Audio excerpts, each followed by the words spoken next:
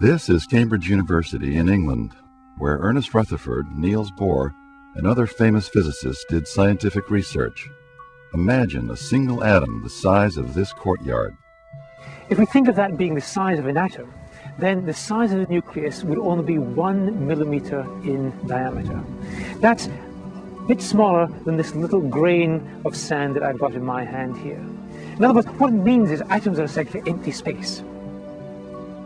Now, how can we reconcile that with the fact that matter is matter, and my hands don't go through one another?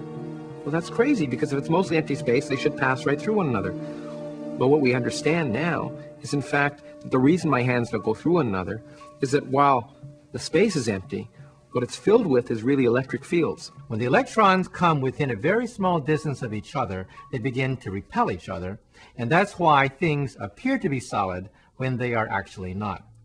Now, you may think that I'm sitting on this chair, but actually that's not true. I'm actually hovering over this chair, 10 to the minus 8 centimeters over this chair, because of the electrons of my body are repelling the electrons of this chair.